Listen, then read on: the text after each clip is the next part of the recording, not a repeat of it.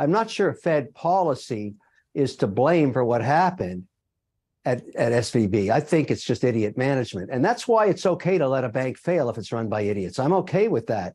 And frankly, at the end of the day, I had all kinds of companies with money in there, including Circle, that had over $3 billion in there. But we would have got back 95 cents on the dollar anyways if the Fed hadn't rescued it. Now, this did cause some damage for USDC as a crypto. It broke a buck over the weekend. It went to 95 cents. And that's brain damage for the long term. But at the end of the day, we changed policy for the entire banking system without thinking about the unintended consequences. And it's really, really ugly. Now, that's changed policy for me as an operator with multiple platform companies.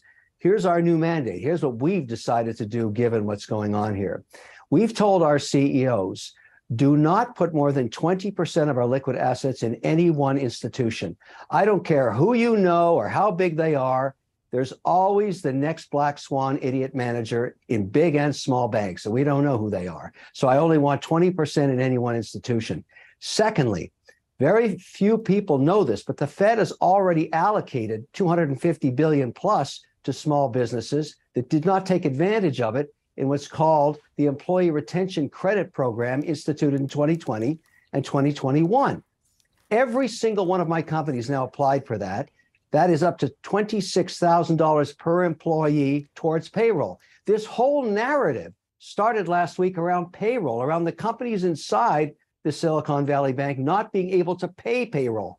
And yet practically none of them had already got the relief the government offered them with the ERC program. And so I've made it a mission now to tell every small business that's sitting around wondering, can I make payroll now that money's gotten really tight in the venture community? Well, yes, you can by tapping into what's already been given to you in the ERC. And you can go get it.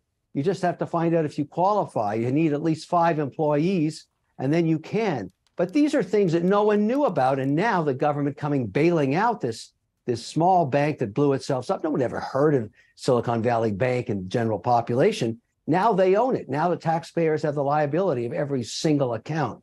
I think this is really, really difficult policy, and it's going to have major political implications. You can see this being divided by party line pretty soon.